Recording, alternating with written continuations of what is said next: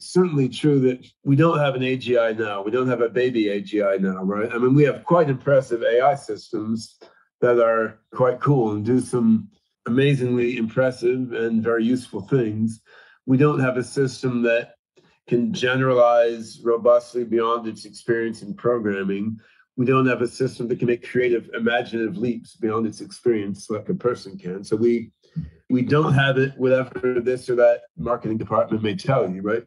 On the other hand, the nature of exponential progress is that you're doing more each year than was happening the previous year, right? And I think looking at things in that light, I think 2029 plus or minus a few years is quite viable. I mean, I'm hoping to get there a few years ahead of that. And I think that getting to human level AGI by, say, 2026 or 7 is not beyond the pale. I mean, I think if our OpenCog Hyperon project goes maximally well and nothing screws up and funding lines up and our AGI chip hardware project lines up and isn't stalled, like if everything comes together well, we could beat Ray's deadline by a couple of years.